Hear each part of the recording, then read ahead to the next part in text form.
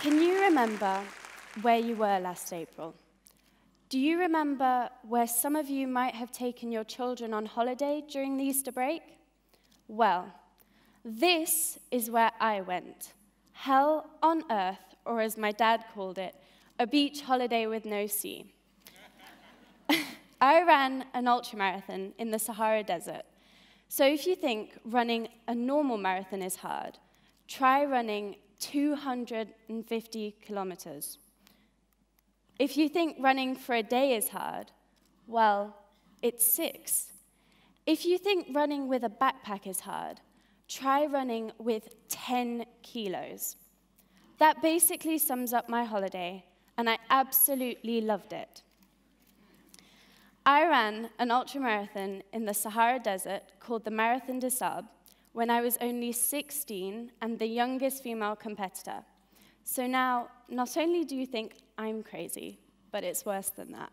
It was my crazy idea. The idea popped into my head when I was around 14 and my dad's personal trainer, Mad Dog Mike, died. Mad Dog Mike helped my dad turn his life around when he was told he wouldn't live past the age of 40. He got him into ultra running. My dad accepted to do it with me as he had run it before, trained by Mad Dog Mike. He knew exactly what he was getting into, but the rest of my family thought I was absolutely insane. But I didn't let that stop me, and that's what I'm here to tell you about. My dad helped me train physically, which is extremely important, in a very short space of time, 6 months compared to the 2 years the female winner trained for. This entailed running a marathon every weekend for 5 weeks and doing some heat training. We turned on all the heaters in the living room and did some exercises to strengthen our backs for the weight of the backpacks.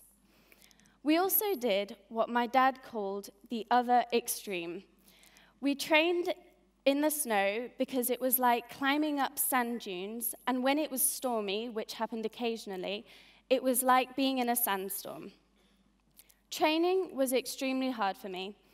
I was only 16, I had the normal life of a teenager, and I still had to go to school. I also had never run a marathon before, so we really needed to do some mental training. You might ask yourself what it means to train mentally. Well, it means to cry for practically the whole time during your first marathon, but still wanting to go back a week later and crying just a little bit less.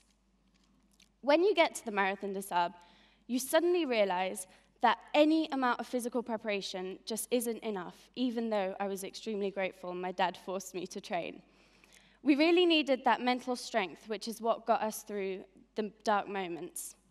This run is just a little further than the drive from Monaco to Marseille, 20 kilometers more,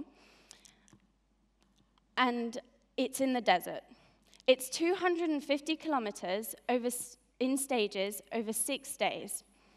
You have one long day over days 4 and 5, where you have to complete between 80 and 100 kilometers in 35 hours.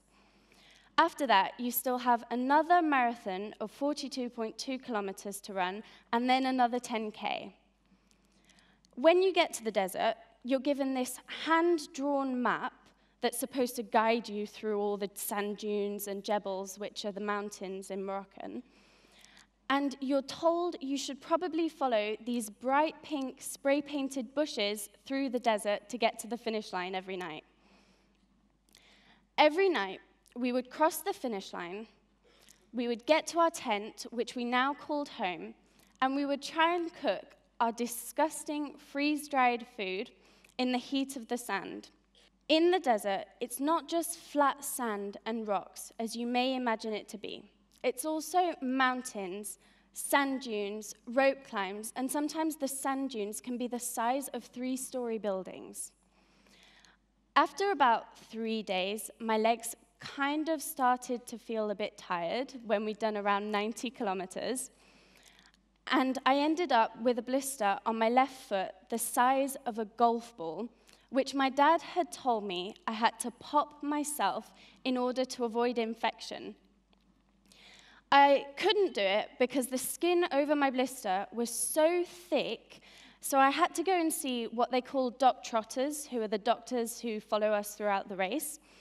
But he turned out to be a dentist, got out a scalpel and sliced my blister open.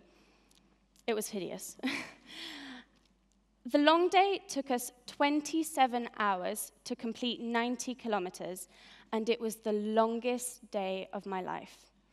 I had my dad next to me all the time, telling me his stupid jokes over and over again.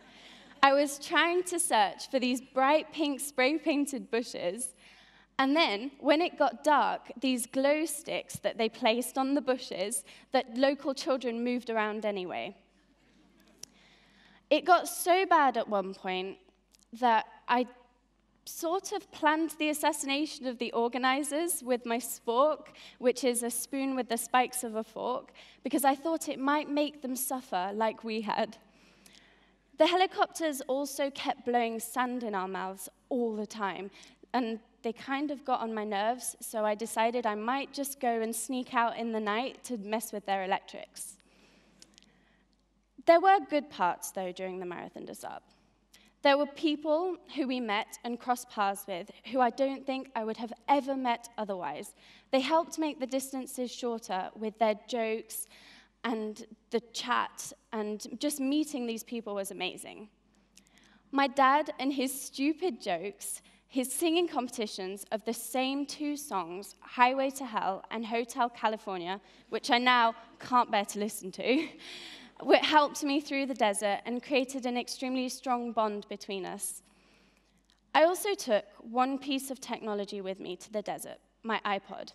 I saved the battery of my iPod for the long day so that my two favorite bands, Modern Baseball and the 1975, could help me get through the darkest moments of the long day.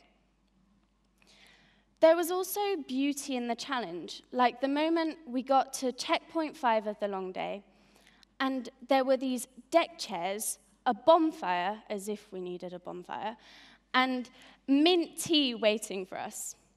There was also the moment during the long day when I got really tired, I was crying, my feet were hurting so much, and all of a sudden, my dad freezes. He just stops, points at something, says, "Emily, look over there." I stop, I look, but I can't see anything because I'm crying so much and my vision went blurry. And then I kind of make out this huge, incredible 2-meter-long snake in front of us that just appeared out of nowhere. And this Danish guy walks past us and points at it and goes, "A snake," and walks straight into its path. These incredible moments are really what kept me going during the Marathon des Sables. We also raised money for charity, a charity called Diabetes UK, which we've been involved with since my sister was diagnosed with type 1 diabetes. We raised £23,500 for a new microscope that researchers needed to diagnose kidney disease. I really didn't want to let the people who donated so much money down, so that really kept me going. There were also people who told me I couldn't finish before I left, who told me that, who even bet on me not finishing. So I really wanted to prove to them that I could finish. I even started doubting myself after these people told me I couldn't finish. And so I really learned during the Marathon des Sables that I could achieve anything, and I proved to myself that I could finish this race. I'm not the first to tell you that life's a marathon and you can do anything. It is about challenging yourself and leaving your comfort or your safety zone. But I also came here to tell you that I had the best holiday ever and the best experience I've had so far. I'm not the youngest female competitor, I'm the second, and people told me I couldn't finish. But if you really set your mind on something and you have the determination to do it, you can finish. I know I've changed and I've learned something. I'm not really sure what it is yet because it still feels completely surreal, but I had the best experience. My dad said to me, on the long day, when we were both crying, and yes, he was crying, that he would never wish so much pain on his daughters, but since it was my idea and I showed the determination to do it, he was okay with it. So if one day your kids come up to you with a crazy idea like mine, I think you should encourage them. Thank you.